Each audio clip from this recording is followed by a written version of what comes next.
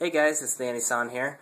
I'm going to try to make today's vlog pretty brief because I don't really have too much to put out, but I want to ask you guys a question for a change. Yeah.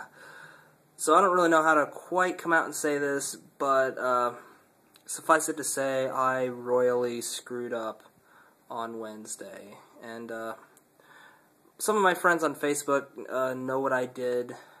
But I don't want to get into too much detail because, yeah.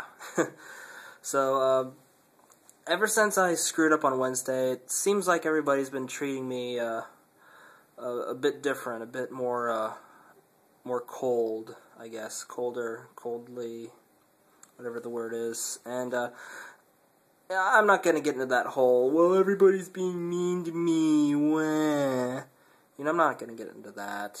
I'm just basically, noticing that people are treating me differently and, stuff like that. So, my question to you guys is, when you royally screw up, whether it's at work, in my case, with your relatives, family, friends, whatever, what do you do to either redeem yourself, fix the situation, stuff like that?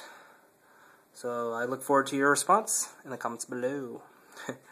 So yeah, this is TheAndySan, signing off for now.